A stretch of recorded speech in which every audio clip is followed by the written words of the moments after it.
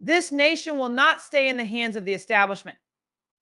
Oh, my United States, why do you fear what your enemies can do? Why do you fear that they can steal another election and stay in control of this nation?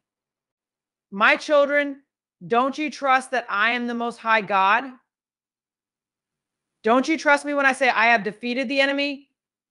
Don't you trust my words that I have given, that you are more than conquerors and I have made you stronger than your oppressors? Because I have. Don't you see the fear and the lies your enemies are using to gain power over you in this nation? This nation will not stay in the hands of the establishment. They are about to unleash things against you that will bring much discouragement and confusion, with people wondering if there is going to be an all-out civil war.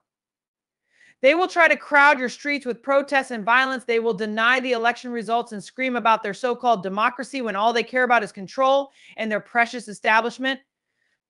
Your enemies and their plans are a joke. When they fill your streets, you fill your houses and your neighborhoods with my praise. Praise main louder as much as you can, and you will see how fast your enemies fall completely from power. I have promised to bring you a victory. It does not matter what your enemies are up to. It does not matter what they throw at you. None of it is bigger than me. So do not be surprised when things appear worse after the election chaos and attacks against you by your enemies. They will lose as they always do. Have I not proven to you by now that I am protecting this nation from the hands of the wicked? Have you not heard the prophetic words I have given and seen them taking place? I am the deliverer, and I am the one who saves nations from the evil that Satan uses to destroy them. This is my nation, and this machine that is against it will be torn apart by my hand, and it will never recover.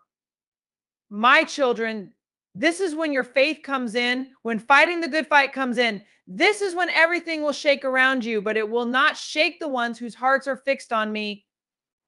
Do you not see that I am that I am? I am the same in my word as I am now. To this nation and all my children around the world, I will not fail you. So do not fear what you are about to hear. Do not believe in your enemies' threats against your election being certified.